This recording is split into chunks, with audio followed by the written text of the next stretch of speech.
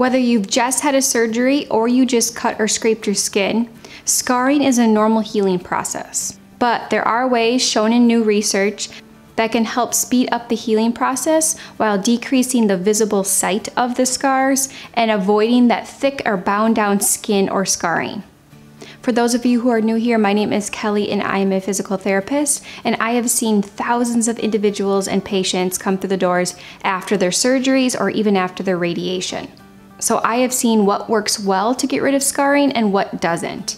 And in this video, I'm going to share with you the proven ways to help heal your skin fast while decreasing that visible site of the scar and that thick tissue.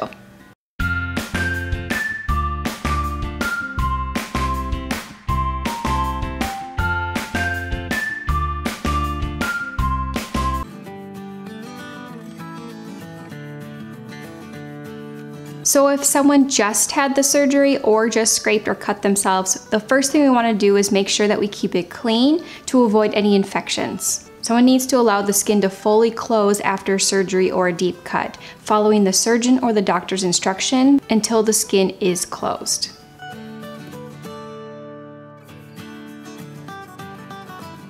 Once the skin is fully closed or you just had it scraped, the next thing to focus on is keeping the area moisturized. One can use petroleum jelly or Vaseline on the area to keep the moisture on there. However, there's research studies showing that things like vitamin E oil, as well as silicone gel or even silicone sheets can be really effective in decreasing scarring. These all do a great job of creating a moisturized barrier over the incision or over the scar, and that can help decrease the amount of scabbing and the dryness that occurs. Scabs are going to take a lot longer to heal, and they are going to create a thickened tissue. There's going to be more and more scar tissue to the area, and that is when you see older scars and you see it raised up. That's because that scar tissue has built up over time.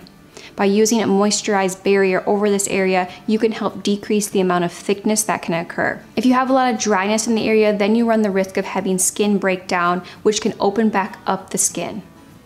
So applying a moisturized base over the area a couple times a day is going to be the most ideal. When looking for a silicone-based gel or sheet or a vitamin E oil, we encourage to avoid anything with a lot of extra ingredients or fillers because a lot of those things can dry out or irritate the skin, as well as avoiding things like perfumes or a lot of alcohols in it. That can also dry out the skin and cause more skin breakdown. You can talk to your doctor and see if you can get a prescription-based vitamin E or silicone-based, or if clear to use, I will place links down below for different options of silicone gel or vitamin E oil that we find most helpful. For those who have had radiation, such as for cancer treatment, there are some new studies showing that those who take vitamin E as well as pentoxavalin can help reduce the radiation fibrosis, which is kind of like that scar tissue. And so you can also look at talking to your doctor about using a vitamin E oil on the irradiated area site to help decrease that fibrosis or that thickened tissue. Again, someone should look to avoid a lot of the extra perfumes and chemicals, especially over that radiated area, but I will place some links down below for those best options.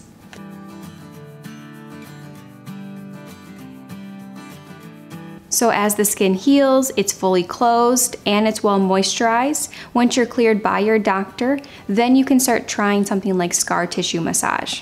Scar tissue massage can really help decrease the thickening of a scar while helping to improve the mobility and pliability of your skin and the surrounding tissue. I have created a more in-depth video on scar massage with different tools and techniques for all the layers of the skin, and I will place a link for that down below or up above here if you want to check that out. But I am going to show you my favorite one or two in this video. First, I always recommend someone follow up with a physical therapist or a massage therapist that specializes, that can help show the specific technique for an individual.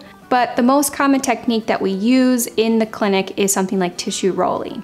So what we typically do, I'm going to show you on my arm, is we want to think about picking the skin up from the tissue that it may be bound down on underneath.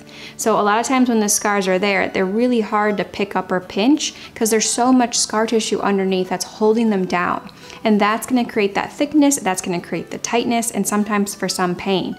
And so what we want to do our best to do is try to pick up the skin that's around that scar. So whether it's on your knee or on your chest or you had an abdominal surgery, you want to spend some time just trying to do what we call tissue rolling, where I'll try to pick it up or pinch it and then kind of roll over the skin. That can really help break up that scar tissue, pull apart those scar threads, and then soften the area. Usually we'll spend about 2 to 3 minutes at a time, up to maybe 5 minutes max, working on an area. And you want to start really gentle, which is why I usually have everyone follow up with the therapist first, because you want to start on the top layers and work your way in. And again, I should go more in depth on that in the other video. The other technique that I typically teach a lot to my patients is using some sort of tool.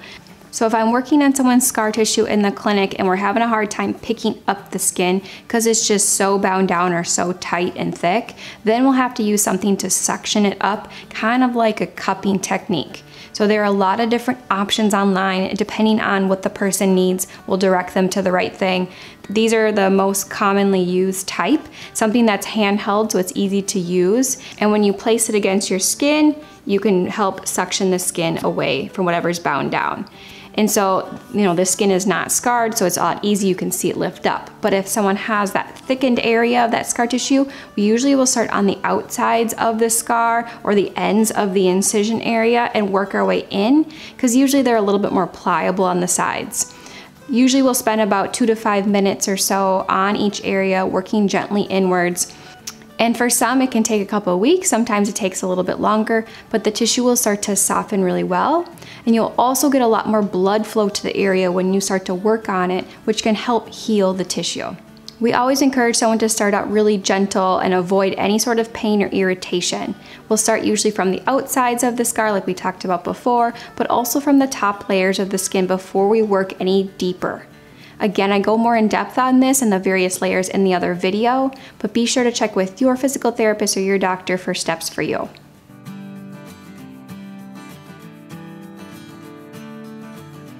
Lastly, if we want to avoid the visible signs of the scar, we want to make sure that you're constantly using your sunscreen. Along with the vitamin E and the silicone, which can help with the healing process, using sunscreen each day is going to help avoid the sun from making that scar darker. When looking for a sunscreen, you want to look for something with an SPF of 30 or above, and typically we'll look for something that has zinc oxide in it. I will use this Badger one a lot because I think it does a great job with that zinc oxide, but you can find name brand ones as well. I will place links down below for various options. Sunscreen should be put on daily, even if someone doesn't plan on being outside. It is a great habit to get into, but it's especially important for that first year or two after the surgery or after the cut to avoid that darkening right away. By putting on sunscreen and wearing some sort of clothing over that scar area, that can really help decrease that darkening of that scar.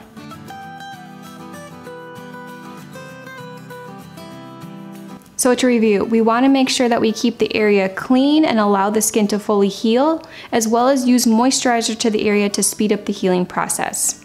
By using the moisturizer such as the vitamin E and the silicone, as well as the scar tissue massage, that can help soften the thickening of that scar tissue. And by using sunscreen with the vitamin E and the silicone, it can help decrease the visible darkening of the scar. As always, we want to make sure we encourage everyone to follow up with their doctor if they have a deep cut or any signs of infection, as well as if they have a cut or an incision that is not healing after a week or two. And again, all of this information is education on what we most typically use in the clinic, but each person's going to be different. So everyone should follow up with their doctor or their physical therapist to find what works best specifically for you. If you found this video helpful, please let me know and press the like button and subscribe for weekly new videos. Thanks everyone.